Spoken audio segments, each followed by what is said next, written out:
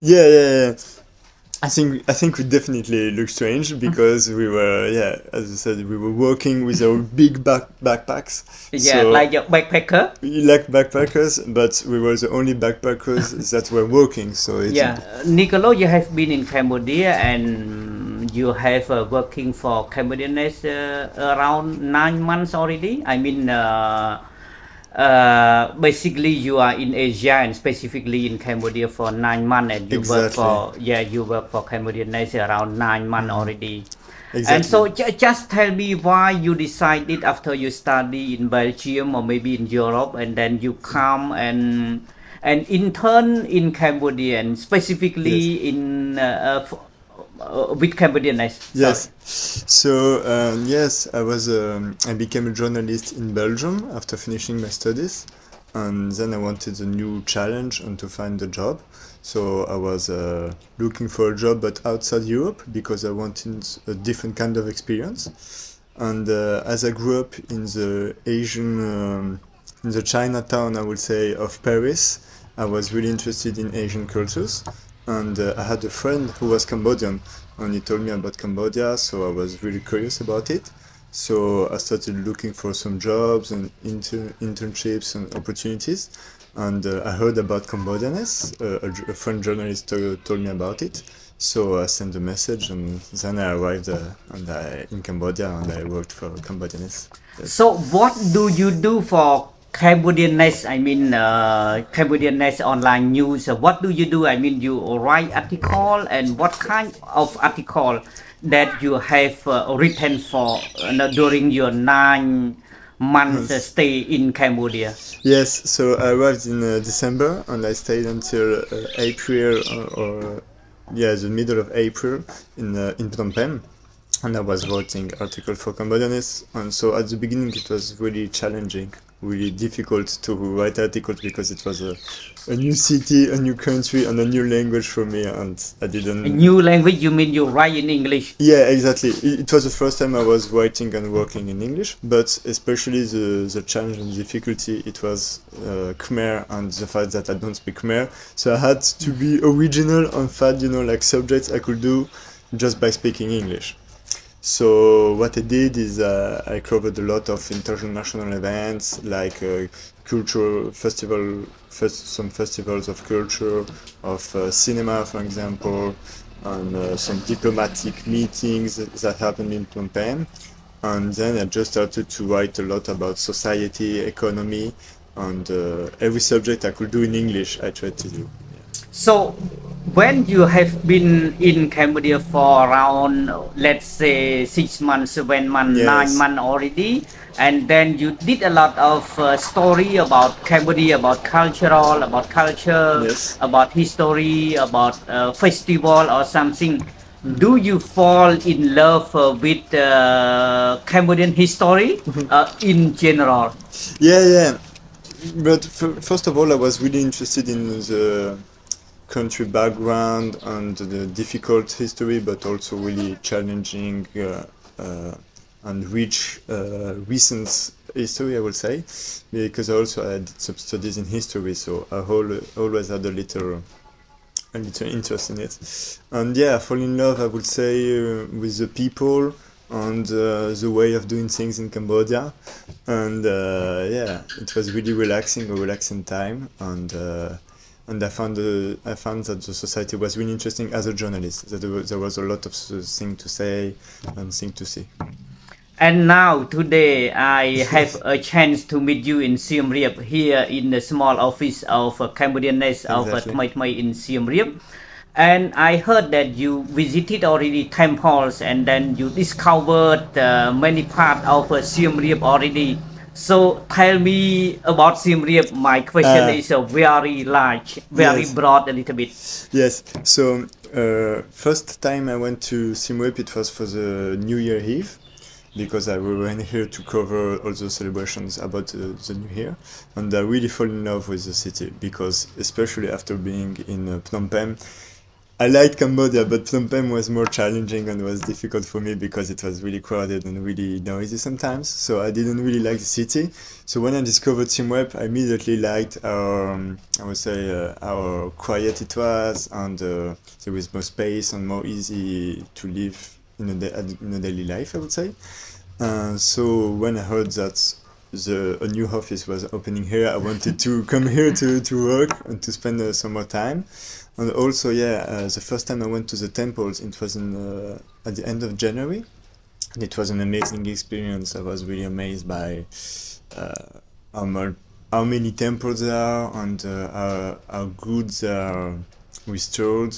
So I really liked it, and I wanted to go again, but to spend more time in the temples, you know, to get to know them. Mm-hmm. So I went back here for 1 month to work as a freelance journalist and to write some articles at my path, and I took a monthly pass to discover the temple. So I could go there once every 1 or 2 days and get to see each temple and spend some time in it. So you get amazed by only temple stone, or maybe by the environment? I mean, environment of archaeological sites.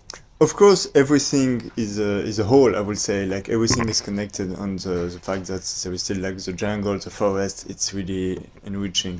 But I would say that me personally, the temples itself are really amazing. The story of stone. Yeah, the story of stone and the sites and the incredible architecture. It's what amazes me. So food in SIEM REAP make you happy? Yes. I had a little bit more challenging experience with the food in Cambodia and in SIEM REAP because I'm vegetarian. So for me it was a little bit more difficult to find food, but still I was amazed by the number of really good restaurants in SIEM REAP. So I still had a really good time by enjoying food here. So how is about the Kulin Mountain and Tonle Sap Lake? Have you visited already, or? I didn't went to Kulin Mountain because I didn't have the occasion, but I went to Tonle Sap twice, and actually yesterday I went back with my mother to show her the lake, and I really liked it, and I really like the mangrove especially. It's what I liked the most. So when you jump in Asia, specifically in Cambodia, but you don't stay for 9 months in Cambodia. You travel around Cambodia, Thai, Laos, and Vietnam. So what interests me is that sometimes you drive motorbike, sometimes you walk from one place to another place. And why you decided to drive a motorbike from one country to another country, or from one place to another place, and sometimes you walk? Yes. So yeah, actually after 4 months in Cambodia and in Phnom Penh, I wanted to discover the other countries, and it was like my initial goal. My initial goal was to come here to work and then to do a big travel. And like adventure. Yeah, like an adventure, exactly. And to discover the other countries of Southeast Asia, but I wanted to do, you know, like a circle. To leave from Cambodia, do the other countries, and then come back to Cambodia. And actually in Phnom Penh, I lived with a roommate who became my friend, and we both wanted to travel in Southeast Asia. So we had the idea to go together. And we wanted to do motorbike because we were doing motorbikes in Phnom Penh, actually, because in Phnom Penh you cannot live in Phnom Penh without a motorbike. So I learned how to do motorbike, especially in Phnom Penh. And so we went to Vietnam. It was for 1 month, and we did the motorbike for 10 days. From Phnom Penh to Vietnam, or maybe you took a bus and then? Yeah, we took a bus from Phnom Penh to Saigon, to Ho Chi Minh Ville, and from there we bought a motorbike there, and from there we went to Hoi An in motorbike. So The inside days. Vietnam, you use a motorbike Exact. from one exactly. place to another From place. one place to another Can you place. tell me from where to where in Vietnam you did your motorbike? We went to different places, but we went to the coasts, and then we went in the mountains to Placu, I think it was the name, and then we went to Hoi An on the coast, and, in the middle of Vietnam. So yeah, I would say we did like the half bottom of. So after Vietnam, you went to Thailand and Laos. Yeah, firstly to Laos, and so that was our initial goal, was then to get to Laos. And from Laos, we did something a little bit special. We had this dream of doing like a big walk towards Southeast Asia. Big walk. A big walk, yeah, just walking. Okay. And we had this idea, and we still had 2 months left to travel. So those was months of May and June, and we had this crazy idea of doing this walk by going from one capital city to another. So what we did, we left from Vientiane, the capital of Laos, and we wanted to go all the way to Phnom Penh. Phnom Penh. To Phnom Penh in Cambodia, yeah. We wanted to cross By all the countries. by foot. By foot, just by walking every day, yeah. So that was a little bit crazy idea, and we also wanted just to follow the Mekong River, as the river. So links you the two. walk with your friend. And so I walked with my friend, yeah. We were just the two of us. So when and where to eat and where to sleep. To sleep, yeah. So that was a challenge, actually. So we had some hammocks that we could place between trees or between Hammock, some yeah. hammocks, Yeah. if we needed to. But the mainly thing we did to be hosted was to go to the temples, because we had heard that some temples could host some travelers. Temple or pagodas? Temple, Okay. yeah, temple. Sometimes pagodas, but mainly temples. So you did the 2 months So we did 2 months, yeah. Actually, 50 from Vientiane 50 days, yeah. to Phnom Penh. Exactly. And so we went from Vientiane, and we worked during 2 weeks in Laos. Then we crossed the border to the Thai side in Thailand, and we continued to follow the Mekong. And then we stopped to follow the Mekong because it was too long to do it. So it will take too much time. So we crossed the land from Thailand to the Cambodian border, and then from the Cambodian border we walked until Phnom Penh. So tell me, what challenges have you faced during your journey? I mean, During this adventure, yeah, we faced, of course, many challenges. The two main ones, as you said, was to find a place to stay and to sleep in every night. and So, to eat also maybe. Yeah, to eat actually it wasn't that much difficult, because there was always a little restaurant, a little street food spot that you can eat in.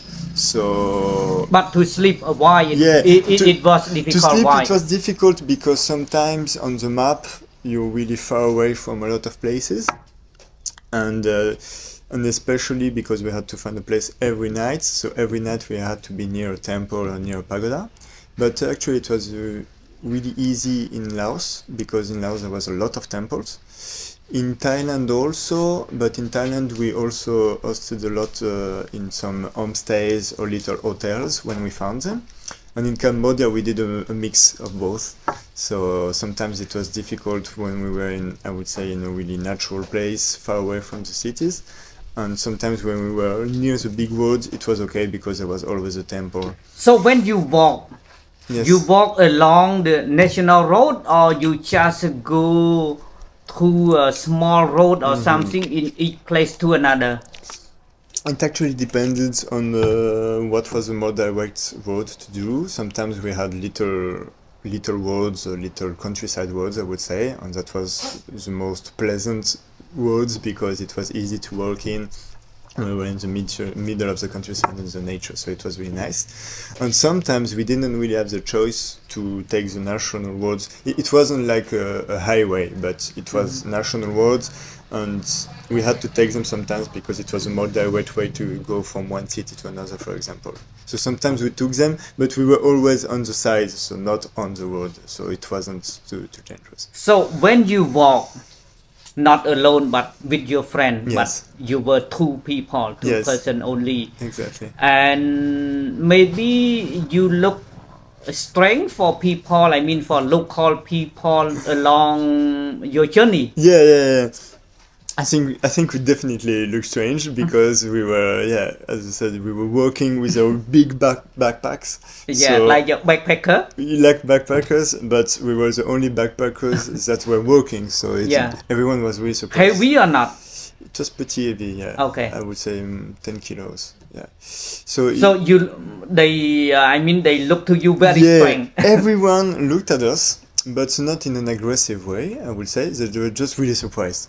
And sometimes it was okay when we were near big cities, like and especially in Thailand, because I think they're more used to foreign people.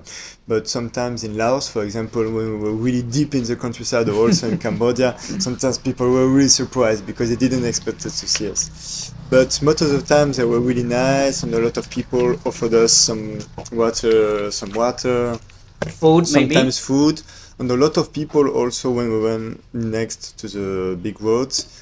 Sometimes some cars stopped to propose to help us, and they were asking us if we wanted a ride to another city, stuff like that. So but we didn't want to. We wanted to keep. So working. It means they did talk to you, and you did talk to them also. Exactly. Yeah. To some people. You did not have any problem. No, we didn't have any problem. We had some challenges sometimes. I would say like on the whole 50 days.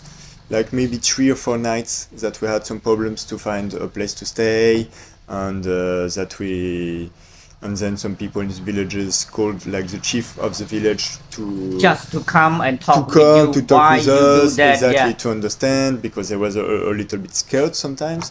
But it happened just 2 or 3 times, so it was okay, and we always at the end found a place to sleep, and to explain the reason of our presence to the people. And were you afraid of doing that, for example, if you arrive in a place and where it is night, for example, and you were afraid, or never? I was afraid just 2 times, because normally the thing is that we wanted to avoid that it would get dark and that it would be at night when we arrive in a place, so we always arrived like before, like at 4 or 5 p.m. before the night, so we would have the time to find a place to stay.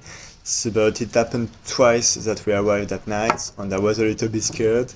And the 2 other scary thing I would say there was sometimes the big roads when there was a lot of cars, and also sometimes the dogs, because sometimes the dogs when they see strangers like this, they were afraid, so they were barking a lot, and sometimes I was a little bit afraid of aggressive dogs, especially in Thailand. So how far did you do, for example, for a walk once? How far? Yeah, how far does it take? You mean by day?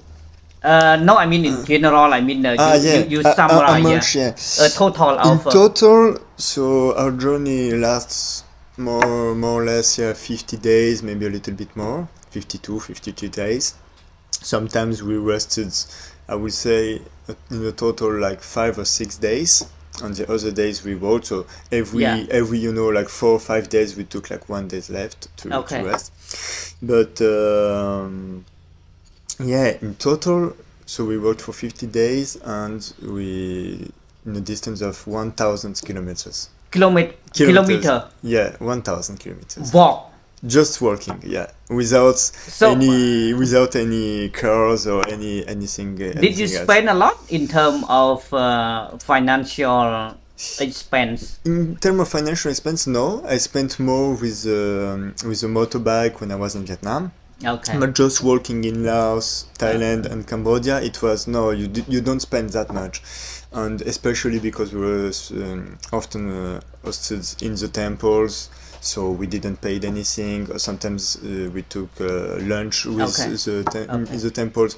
So it was okay. We didn't spend too much doing this. Okay, part. so you did around 1,000 for walking. Yes. 1,000 kilometers for walking. Yes. And for motorbike drive. Motorbike, it was 800 kilometers. So pretty much the same thing.